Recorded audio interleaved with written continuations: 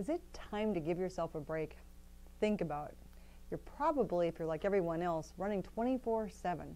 You've got huge responsibilities. You're working the extra hours, working over the weekends, working in the evenings, checking your email incessantly. And at some point, you've got to find a way to take good care of you and give yourself a break.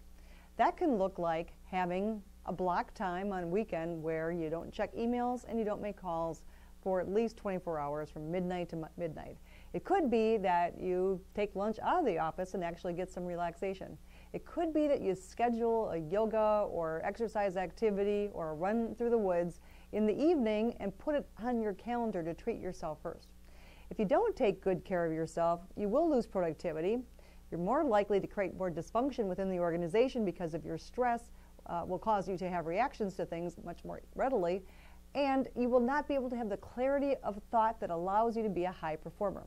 So even though you think you're doing the best thing, a little bit of break can help you tremendously. Doesn't mean you don't work extra hours, it just means there is a need for the break, and you deserve a little bit of that now.